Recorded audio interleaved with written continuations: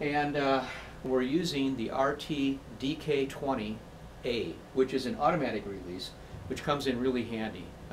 Just want to make sure your chin isn't over that bar when that thing pops, because it does come up very rapidly.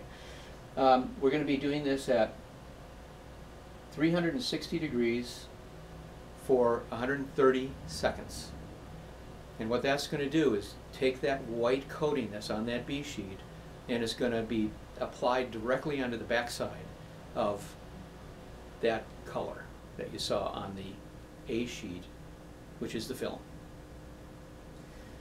I also have my little finger things because it does get very hot, and this way I'm not going to burn myself while we're doing it. Okay, we're down to 5 seconds. This will start to beep to let you know that it's going to come up. There we go. And let's do our peel immediately.